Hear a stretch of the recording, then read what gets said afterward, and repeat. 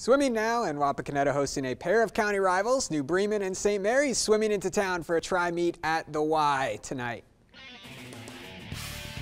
Pick it up, girls 200 freestyle. Devin Luth of St. Mary's wins in lane 4 with a time of 2 minutes and 32 seconds. And following her is Kirsten Newmeyer of Wapak, 2 minutes 41 seconds. Kaylee Squires of New Bremen rounds out the top 3 with a time of 2 minutes and 44 seconds. Take a look at the team results. Wapak defeats St. Mary's and New Bremen in both their matches. In the third match, it was New Bremen over St. Mary's 86-76.